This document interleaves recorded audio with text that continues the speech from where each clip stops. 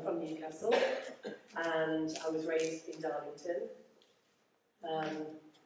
And my family, all but one, is still here. And so I'm extremely fond of the North East.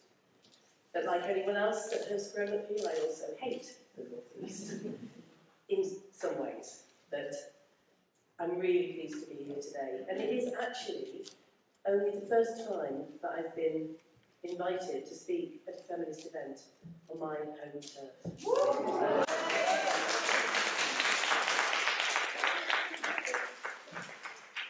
And I hope it's one of many more.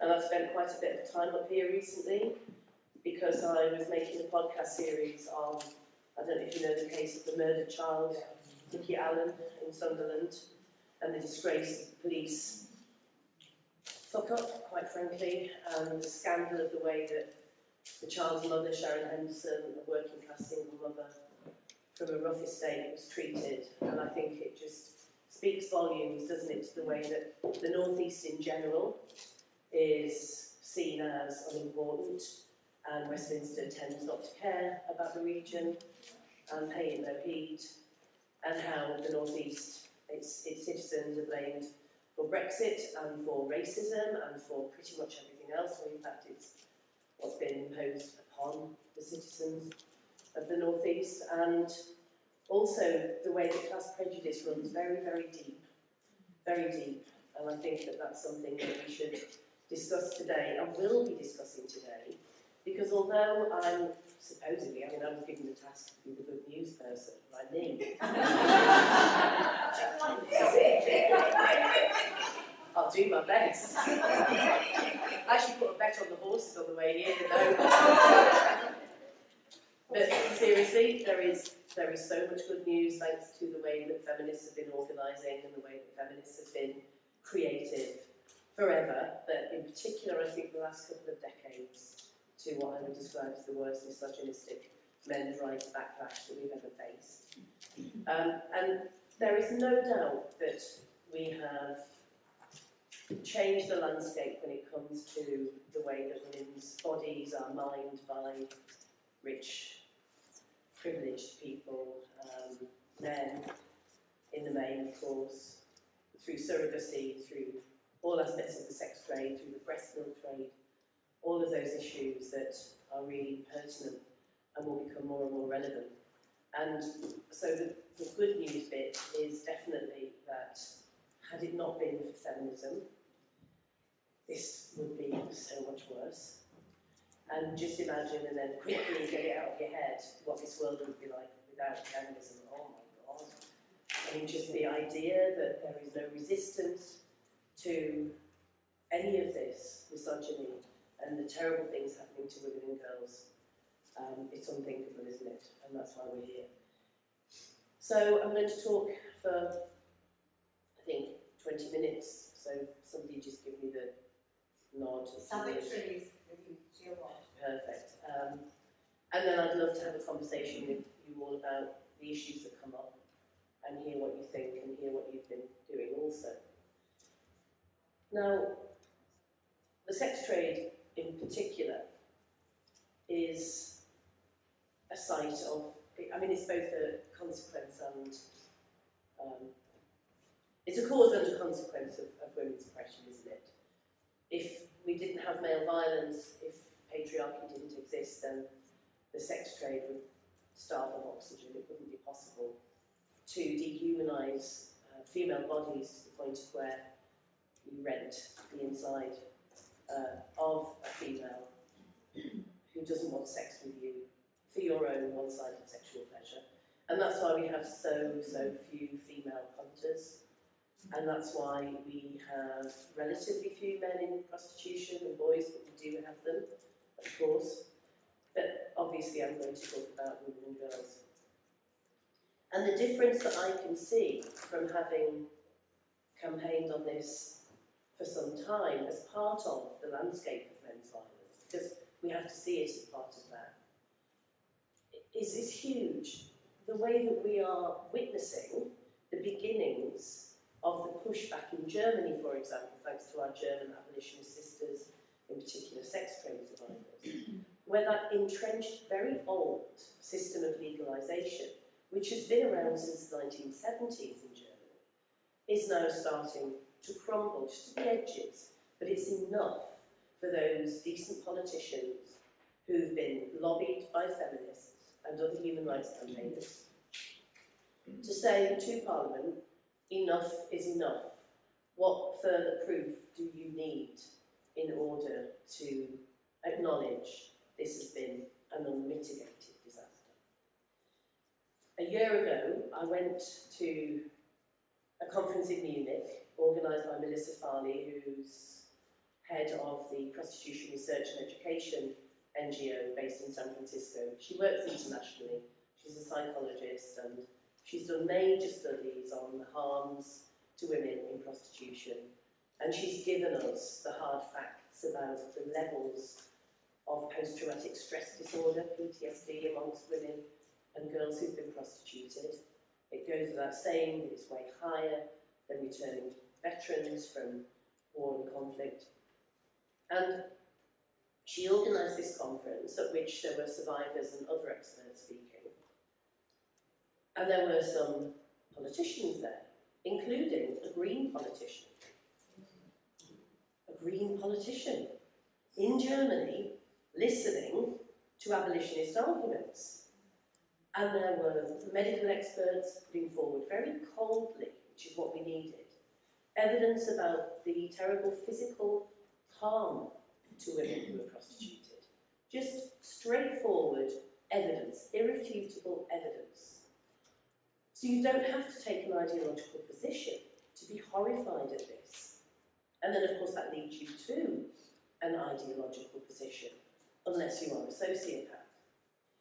So Germany started to question its own laws and policies. And you will have noticed this, anyone that campaigns on this area, you will have noticed that they aren't as loud or celebratory as the Dutch. You know, the Dutch used to brag constantly about its model. It was effectively set up for sex tourists, for their own GDP. The state became the pimp. Germany was a bit more clinical than that, but nevertheless as harmful. But Germany sort of kept quiet about it to the point of where many of us didn't even know, myself included, that brothels were legalised as far back as the 70s. What we did start to understand when survivor activists and other abolitionists and police officers spoke out was that they had industrialised its sex trade to a point of incomprehensible, calculated horror, where there were mega brothels where 600 punters could be accommodated, countless women on a conveyor belt in and out of there being brutalised and harmed. And they, of course, designed the two for the price of one type marketing of so-called sexual services. So you could, during happy hour, as they called it, before the evening rush, go in and have two women for the price of one. That's what it means, what you get. And then they would have an all-rounder, 60 euros, where you could go in, have a beer, a burger, and rape all the women that you can in the time before your dick falls off. So, we understood about this. We got the message because of the women in that country fighting against it.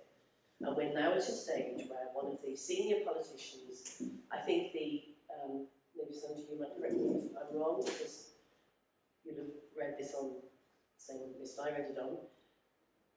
The senior, I think the Chancellor or one of the really senior politicians in Germany has said, that's it, we need to look at introducing the Nordic model or the abolitionist model, whatever we call it, where the demand is criminalised and those who are prostituted are assisted, if they so wish, which of course they do, to get out of the sex trade. So this is such good news. Because of course once these empires crumble, the emperor's nakedness is exposed, isn't it? And we've seen it also with Holland. Again, Holland. 20, 15, 10 years ago, I'm going to Holland on a regular basis, writing in newspapers about how terrible it is, how much worse it's got, how all the promises of the Dutch government have not only failed to be met, but in fact, the opposite happened. The Dutch government said back in 2000, when they introduced legalisation, and we know from that the window brothels and the meat market situation, they said, well, it will reduce women being trafficked in from other countries. It increased. It will reduce the illegal market. That increased by threefold. It will mean that if you have the tipple zones, the street zones, they're properly policed, the women will go and register beforehand, and there'll be no drug dealers and pimps. Guess what happened? Team in with them, because what woman wants to go and sign on at a police station and say, I'm here as a prostitute for the night? Right? That's why in Holland they didn't join the Red Thread Union, funded by the government as part of its propaganda machine. 25,000 prostituted people across the country, about 100 joined, and they were all quote-unquote erotic dancers and lobbyists. Of course, the women are not going to be able to join a union. First of all, because what can a union do for women in prostitution? Absolutely nothing, except for normalise it further. Secondly, which pimps or violent boyfriend or brothel owner is going to allow that? None. So that was defunded. And then there were some abolitionists that came out of the woodwork, including one woman who, she's an amazing journalist, she always has been, Renata van der Zee. And she wrote a book on trafficking and how trafficking was terrible. And in about 2009, I went over there to interview her, to ask her about cross-border pimping. And she was saying, listen, I don't really like legalisation, but it's the best we're going to get. It's the least bad model. And now, this woman makes me look like a liberal about this. She's absolutely rabid. She joined a group, she lives out in Den Haag, which is obviously near the Dutch Parliament, outside of Amsterdam, about 30 miles. And she's together with a group of other abolitionists, all of whom are campaigning to shut down all the legal zones and help the women. And many of them are residents from Den Haag, where it's particularly bad that we don't get to hear about. We only get to hear about the Wallen, which is the main tourist area that you will see on TV or that you might have visited. And I thought at first, oh, I wonder if these people are the kind of not in my backyard types, because obviously it's not nice living near any prostitution area. None of us want to, including women in prostitution. They don't want it. But no, they're not. They think that it's horrific that they're seeing women being abused on their doorstep, and that the Johns, the punters, the pimps, acting with impunity. So there's a really strong movement. And I was invited in 2017 to launch my book, The Pimping of Prostitution, in Amsterdam and in Den Haag. And it was like, never mind the vertigo, it felt like I was on a different planet. I thought, my God, I'm here, launching this book, rather than shouting on a picket line about something terrible that's happening yet again in this god-awful country. So that's not going to be rolled back now. Too many citizens know the truth, and they've had to open their eyes to it. And if you can get someone as bright and connected and as articulate as Renata van der Zee, thinking, well, it's as good as we're going to get, let's just see if we can protect the women, then of course the majority of the citizens, and more importantly, the tourists are going to also believe the hype. They no longer believe it. Now, one of the most important lessons that I learned from Amsterdam, and from which applies to the whole of Holland, was when I was out there looking at, it's an outfit called the Prostitution Information Centre. And it's run by women who call themselves sex workers. One of them dabbled in prostitution for 5 minutes, way back in the day. And then now at the business end of it. So these women who dress the dress and talk the talk, people think that they are, in fact, sex workers. And they run the Prostitute Information Centre as a business. So it's a commercial business where people, so men in the main, but also the kind of touristy, oh my God, isn't this quirky? Men and women, sometimes groups of women, whoever, will be fascinated with how on earth this system operates. So they'll go to the PIC, and they'll be given a load of guff, and then they'll leave. But I was thinking, but it's a tiny little office. They can't possibly be spreading this propaganda to every single tourist that comes here. Anyway, I booked a tour guide, my own personal tour guide, to take me around and show me the entire prostitution area. And of course, he had no idea that I was there to do anything other than just kind of quash an interest that I had in it. And he was a bright young man. He'd done a degree, he'd worked in sales, he did this kind of tour guide thing part-time, it paid quite well. And he gave me the spiel. He pointed to all of the window brothels and said they have a great time, they get lots of money, they're not pimps, they're independent contractors. He showed me all the live sex show venues, so that the women have a great time, a great laugh, they just have sex on stage with their boyfriends. He showed me the street areas behind the station. Yeah, this is all, I mean, some of the women might have been on drugs, but actually they behave themselves really well, and the police treat them with respect, and because it's legal, the jobs aren't violent. So I said to him, how did you get to know all of this? And he said, oh, we're trained by the PIC. So every single tour guide is trained by the PIC. What a protection racket. Can you believe that? Well, of course you can. But who'd have thought it? What a brilliant idea. Anyway, they're in trouble now, because lo and behold, they've been reported to the government and to the Ombudsman and to all various organisations that are going to have a look at their business plan, let's say, because you actually can't spread false information and get away with it, particularly when you're making a profit from that. It would be like tobacco industry moguls taking you round and saying nobody's died of lung cancer. So hopefully that will come to an end, and that's such a huge plank of its propaganda. And then again, I'm sticking to Germany and to Holland because they are two very obvious good news stories, but there are more which we can talk about later on as we go through the day. Similarly, there are moves ahead to stop talking to children in secondary school about how sex work is work, about how this is in fact a job, because they've noticed something, surprise, surprise, that none of the kids seem to want to go to the, what are those things you do when you're at school? Careers, yeah, careers advice. I had a very bad school. It was in Darlington. Anyway, well, we'll talk later. All I'll say is Branksome Estate. Anyway, so these young people weren't going to careers advice day and saying, I'd like to be a sex worker. And this has been noted because, of course, prior to the disruption of this narrative, this unbreakable kind of narrative, parents would just assume that this was something that always been here, always will be, so we just have to go with the flow.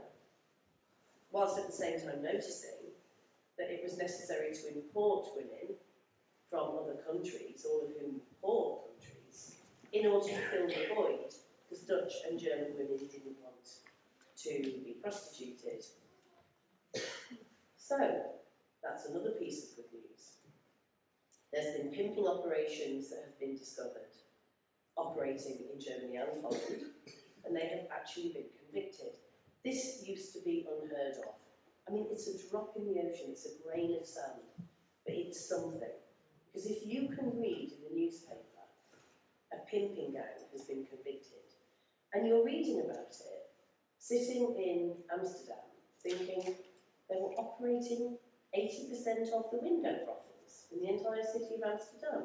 I thought these women were sole contractors. And then, of course, the scientists, really, really brilliant scientists who were not particularly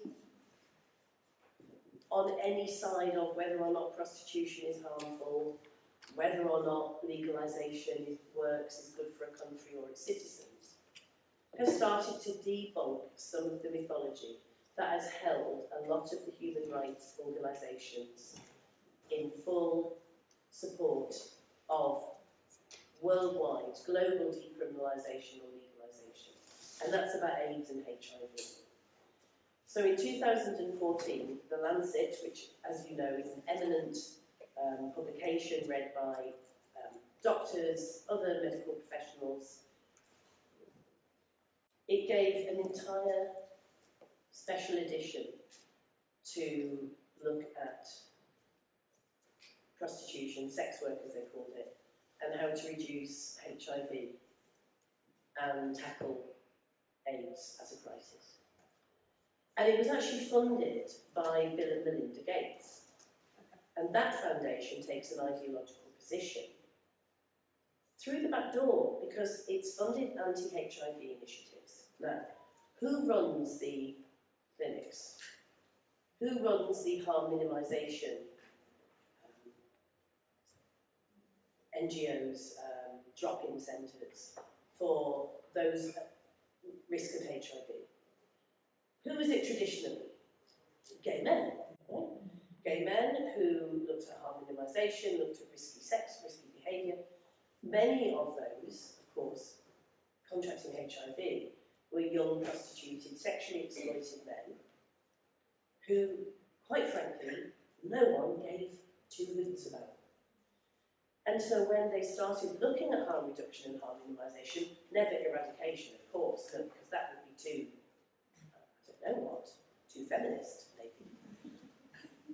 They set their ideology in stone. Sex work is work, you do not ever stigmatise, you don't judge, and by which they meant you don't ever call into question the abuse that these young men, or older men, are suffering. Ever. It's not talked about. And that, of course, had a ricochet effect on the services that were set up for women in prostitution, because it's primarily HIV prevention. Much as we want that to be different, and there are brilliant exiting services now that don't just do harm minimisation, they do exiting and they do proper holistic support. You know, this is what the ethos was. So, the Lancet Special Edition, with a load of cod science and a load of not proper research, and a load of research in each other's articles, and a load of literature reviews that just put together all of their articles that already had said that legalisation makes it safer for the women and reduces HIV, concluded, surprise, surprise, that if you decriminalise or legalise the entire global sex trade, what you will see in 10 years' time is a reduction of up to 46% in new HIV cases. Now that was massive. But you might be sitting here thinking, but who the hell reads the Lancet except for those elite crew? Well, actually, that doesn't matter. Because what happened was, the headline of this cure for AIDS was on the front page of The Sun, The Mirror, it was on the front page of The Guardian, it was in the Financial Times, it was in Nursing Times, it went absolutely everywhere, where people that weren't these elite crew of medics would read. And so it came to be a truism.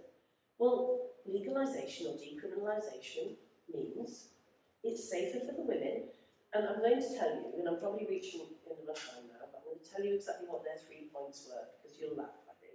But don't feel under any pressure to laugh. I'm not a stand-up comedian at this stage. However, later it's a possibility. So they said, if you legalise it, it will destigmatise it for the women. The Johns won't be as angry and they won't be as frightened. Therefore, there will be zero violence from the Johns. That's one. To it, you will get 100% compliance with drop-in centres and with sexual health clinics with women attending. 3, the women themselves will always be able to insist that the Johns use condoms. I mean, as I was reading this, I was thinking, where was Mickey Mouse, you know, writing conclusions for this research?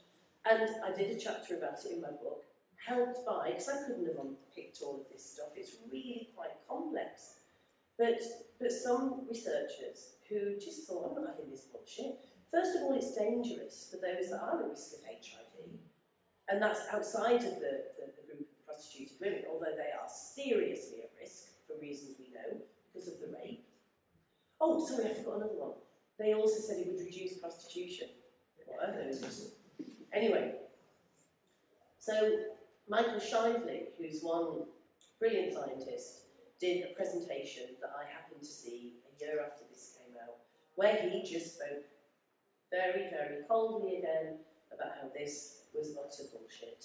And in fact, the opposite would happen, which has happened in some states in Australia, and in the aforementioned countries, and in Nevada in the USA, that legalises, in some counties, legalises brothels, where you've seen an increase of HIV, because of course you would if there's more prostitution, and the Johns know that they are not in any way being scrutinised by law enforcers and brothel owners, which they were anyway. So that other bit of good news, which I'm going to end on, is that if we can get all of these different groups of people who are extremely influential, government officials and legislators, the scientists and the medical professional, and the citizens that have been fed, you know, just the most extreme bullshit forever, then you will have a sea change. And too many women have been harmed in the meantime. Way too many women. This is the terrible news. This has been an unmitigated disaster, a terrible failed experiment with countless bodies to show for it. But it's about to change. And with Germany and the Netherlands, both quite close to each other, and both with a seat at the table of the European Parliament, and with some feminists and others in the European Parliament that are also saying this has failed, what are you going to do about it? That's great news. And the best news ever is that we have a model that we can point them to, the abolitionist model, that with all its minor failings, and with the necessity to tailor it to each nation and improve the exiting services for the women, we can point and say, that's what you need to do now. Thank you.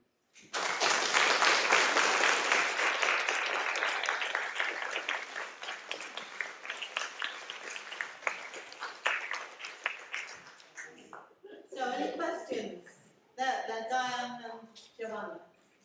Thanks very much, Julie, and that's great to hear that news, and thanks for your part over many years in getting there.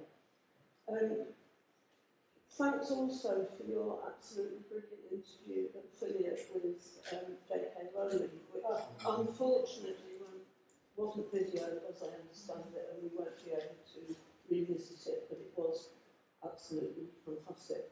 I'll just say briefly, today is the sixth anniversary of the day I first heard the term trans women are women, and it's been a long 6 years, and my life went in a direction that I hadn't really anticipated from my late 70s.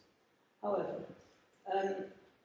I was one of the, 4 years ago, I was one of the founder members of Labour Women's Declaration, and I would urge everybody here, if you don't already, to please support Labour Women's Declaration, because whatever you think of Keir Starmer, and I won't go into what I think of Keir Starmer, or Labour Party generally, they are likely to be the next government, and we need them to abandon self-ID. And to come back to Julie, I very much appreciated hearing you say at Filia that it's important that in our campaign to reclaim the word woman, that we're not seen as allying with any extreme right-wing people, even if they know what a woman is. Well, big deal if they do.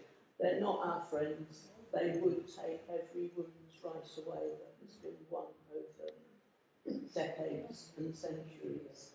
And I don't know if you want to elaborate on that. or June, but I was really pleased to hear you say that. Thank you. Do you want me to elaborate on it now, or do you want to take another question? Let's take another question. We've got very long questions. I probably can speak louder without the mic. So what's put up as a replacement if the Amble Lighthouse went off, you know, the bottle? A few years ago, I was doing a master's in criminology, and I was in a room with 30 people talking about prostitution, and I was the only one out of mainly women, but some men as well, young, not as old as me, but young and middle-aged people, who was not pro-legalising or decriminalising prostitution. How do we get into, like the tutor as well was very much, he'd been involved in some research, going and talking to the sex workers, you were talking about before. And how do we get into these people and stop them basically telling our young people that this is an okay thing, that prostitution is fine, and it's a choice, and feminists should be behind it because it's a woman's choice. And it isn't a choice, we know that. So how can we help, I suppose, is what I'm saying. Well, I'll take that one first and then I'll come back to you if I may. Sorry, I couldn't see you. Well, I didn't offer any good news about academics, did I? No, you didn't. Right. Because quite frankly, there is none. Although there are moves ahead by some brilliant feminist academics who have been really under the cosh from censorship and bullying, who are speaking out about this. And we all know the issues that feminist academics get silenced on, by which I mean proper feminist academics, not the fake kind. And it is the surrogacy as a human right, because of course now gay men are held up as the smokescreen. It's also the prostitution issue. It's anything bad that happens to women is all of a sudden empowering. And also it's, of course, the gender issue, because that goes to the heart of what we're kicking back against in terms of the current way of misogyny.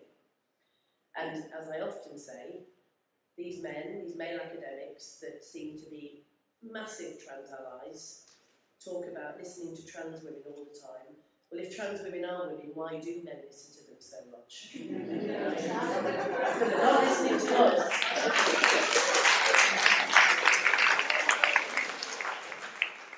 We do need to give as much support to those feminists in academia that are really struggling.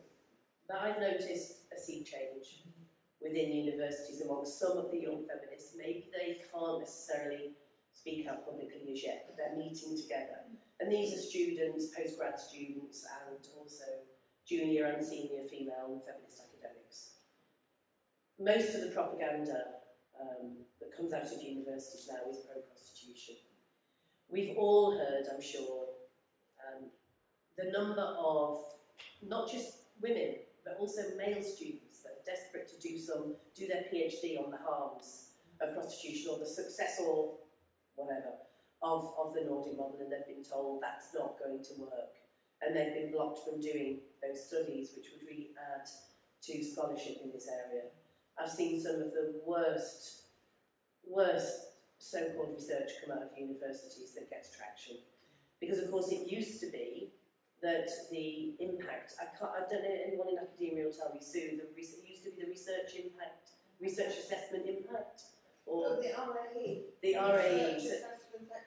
Right, so it used to be that, is it yearly that that staff would have to fill in, their kind of form saying what impact their research has been, has had.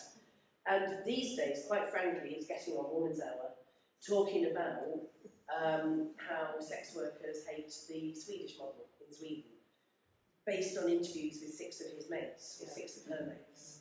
And that just doesn't bear scrutiny at all. So we need to scrutinise those studies, we need to ask questions about them, but we need to nurture those academics, whether they're feminists or whether they're just decent academics with a pair, to do the research that actually will counter some of this bullshit. And, you know, I had to fight tooth and nail to get my book, my prostitution book, into universities, because I actually published it purposely with an academic publisher in order to get it in every single library. And it got in many of the libraries, but some of them, they put warning stickers on, they put trigger warnings on, and I had to fight each and every one of them to do that, so we just had to resist. I had to find my own copy. And our sister here, who's part of the founder, I think you said, of the Labour Women's Declaration, thank you for that, because it's a brilliant organisation, and we really appreciate the work that you've done and turning this around. And I was speaking at an event recently in London, Women's Place UK event, on women in the press, and it was very passionately and loudly acknowledged what difference you've made to the current political climate, where women are now looking to Labour as potentially reformable, just to get back to some kind of sanity. So that's great. In terms of the right-wing drift, okay, so often when I speak out about alliances with the religious right in the US or the hard right here in the UK, I'm told right-wing women need feminism as well. Well, yeah, really? Oh gosh, I hadn't realised that it was women. Yes, I know. Feminism is for every single woman, and most women aren't feminists, but that doesn't mean that we don't care about women trapped in these horrendous communities or with these men that wield power over them, living their lives as right-wing women.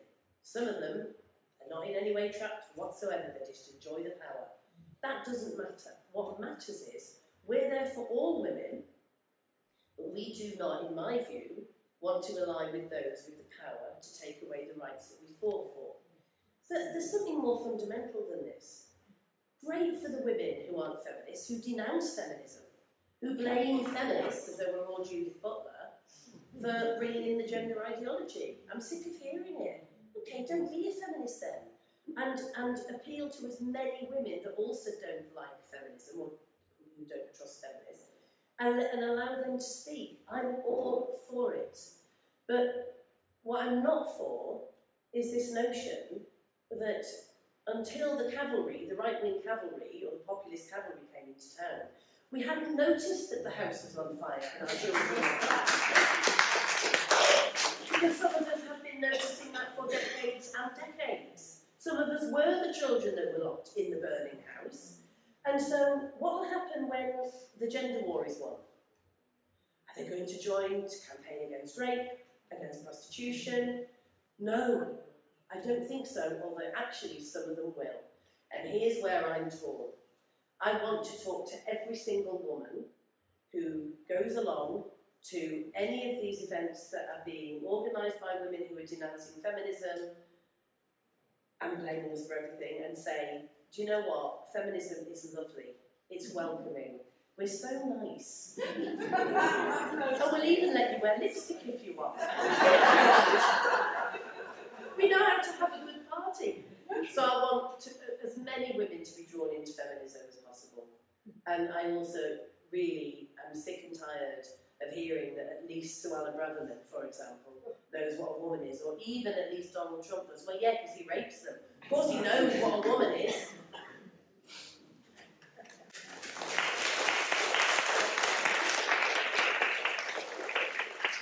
Any more questions for Julie? I recently just read your book, Feminism for Women. At the beginning, there was a really brilliant definition of feminism, which I instantly related to. What I'm struggling to find is a similar definition for misogyny. Because if I look that up, it says to hate women, but it needs to be expanded. I'm sorry. For my arguments in my sort of area, I need to have that definition expanded in a similar sort of way. And I wonder if you can direct me to a source for a good definition of misogyny. So many men. But you're right. Joan Smith's book, Misogyny, is really good. Joan Smith. And she has updated it recently, I can't remember when, but it's been, I mean, she wrote it in the 80s. and she wrote it having been a young reporter on the Peter Sutcliffe, the disastrous hunt and the misogyny it uncovered, and many other examples. So she gives a good example of misogyny. So there are also some really poor ones around. And I've forgotten her name, but there's somebody who has written a book recently. She's an American, and she talks about, I'll find it for you for later, and it's one that basically is women are oppressed because we cave to misogyny.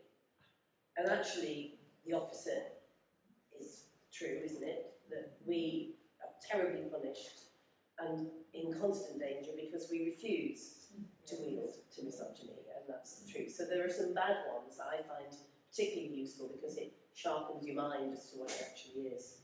But I do think, and I'm guilty of this, absolutely I am, I try not to be, where we use the word when we mean sexist.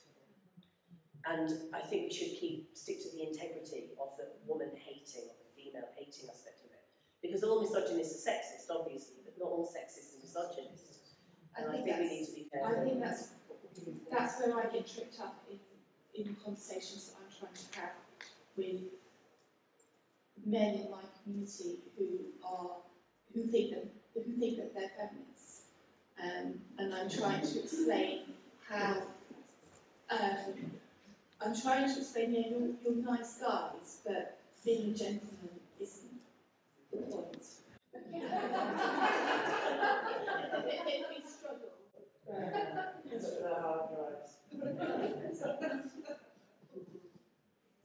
Any more questions for Julie? Hello, is this working or not? I've got a loose connection. I would like to know if there's an organisation that I could join to help work on abolition or whatever with the sex trade, and also the Labour Women's Declaration. When you say, would we write to our MP, because I don't want to join the Labour Women's Declaration, but can you tell me how to go from you mentioning these organisations to the activism, what we would join? Well, Newcastle's got a terrible problem with brothels and flats and the like, so why don't you start one? Start an organisation, seriously. I mean, it's what Leeds did when it had the so-called managed zone, right, Sandra? Where there's a problem there and you've got a few women who are like-minded, just start an organisation and see what support you can get from other groups that are further afield geographically. Is there a national organisation? No, but Sandra, do you know?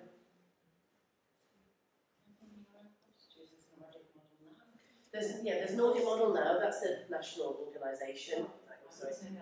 Yes, and they had a conference last week that I went to for some of it, and there were really great speakers, sex trade survivors, other experts, and they've got a very good website that will take you around all the issues in terms of the legislation, and testimonies and actions and stuff. So there's that, yeah. But I think that even if it's 5, 6 women, and there's something that you can do to organise a group and say, we are this group, and then meet and talk about what's going on in the rest of the country, and then go along to a national conference maybe as that group. Things do grow from that, as you know.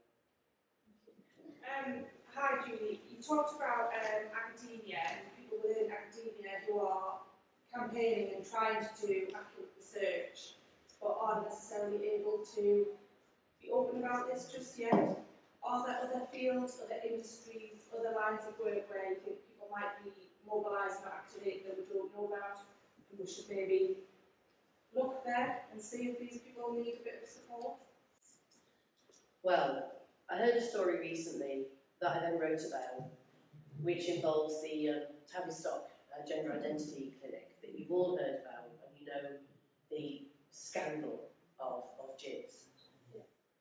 And of course, we know that this is a class issue, that it's upper middle class parents overindulging their spoiled kids who think they're the centre of the universe and basically kowtowing to all of their needs and identities and the like, attention seeking. Stuff that only these kind of particular group of parents seem to have the time and resources to do.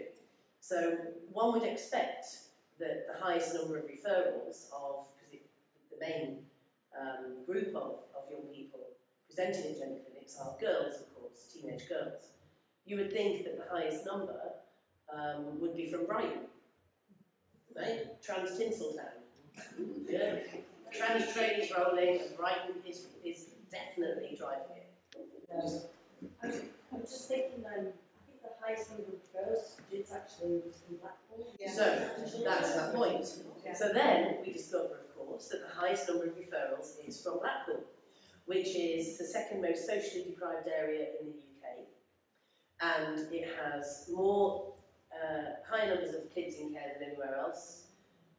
Drug addiction, sexual abuse, convicted sex offenders gravitating to the town because of the additional vulnerability and because of the fairground and the pier and all of that. Highest number of referrals from Blackpool. These girls in hospital wards having self-harmed, with eating disorders, with autism, having been sexually abused. What the hell is going on? How could this be? What do these girls all have? They all have a social worker, right? And what social workers are being trained in right now is a one-stop shop of problem solving amongst these sexually abused, self-harming and or autistic girls that are just, well, you want to escape your body, why wouldn't you go down the gender clinic? So I think social workers has to be our next big job. How the hell we get into that, I do not know. We've I've been given a 5-minute warning, it's probably 2 minutes now. So one final question. It's not really a question, it's more of a point, just on the social work aspect. I went to some training that was put on by the Police and Crime Commissioner, and there was a social worker from South Tyneside there who spoke about a little boy who was identified as a little girl, and she was using mermaids on the case. I did try and challenge, but it was a difficult arena. But I was incredibly concerned that she just threw mermaids out, and I did say there are questions about that organisation. Is that the right thing to do? But it was kind of just pushed to one side. But I completely agree. Social work is a massive, massive area. I work in health and social care. I work for the regulator, and again, another area is those arm's length bodies and other public sector organisations that have the responsibility for looking at these services. But trying to do what I can, but just wanted to add that yes, social work is a huge concern. Stop making me agree with you, because every time I nod, my